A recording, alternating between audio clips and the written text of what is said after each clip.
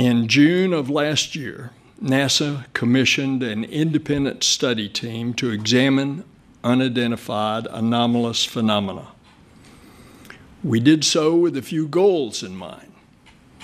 First, to examine how NASA can use our expertise and instruments to study UAP from a scientific perspective.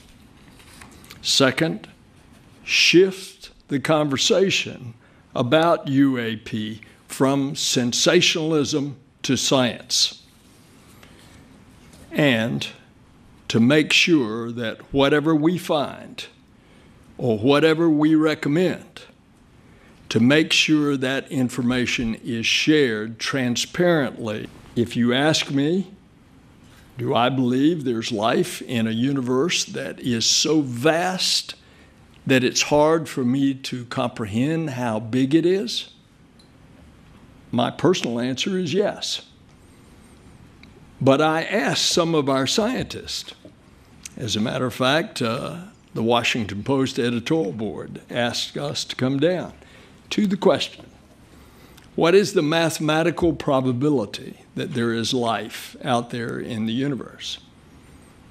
And if you calculate in billions of stars, in billions of galaxies, that there's replicated what I just said, another stony planet.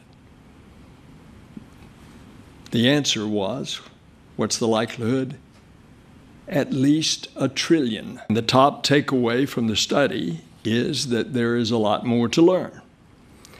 The NASA independent study team did not find any evidence that UAP have an extraterrestrial origin. But we don't know what these UAP are. That's why I'm announcing that NASA has appointed a NASA Director of UAP Research.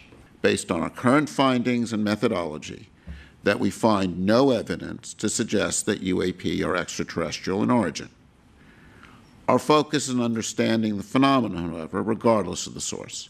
And previous work from the ARROW has shown that most events are explainable as planes, balloons, drones, weather phenomena, and instrument features. We, NASA, deal openly, and we will be transparent on this.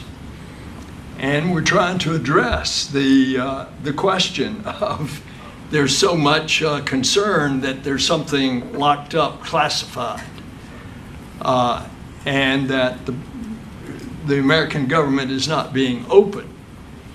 Well, we are the American government, and we are open, and we're going to be open about this. The reasons that we restricted ourselves, this study, to unclassified data is because we can speak openly about it. And in so doing, we're aiming, again, to alter the discourse from sensationalism to science, as Administrator Nelson beautifully said. NASA personnel, as appropriate, know how to talk to DoD on a classified basis, but the purpose of this study was to tell us what open data we could use in combination with the power of science to move our understanding forward.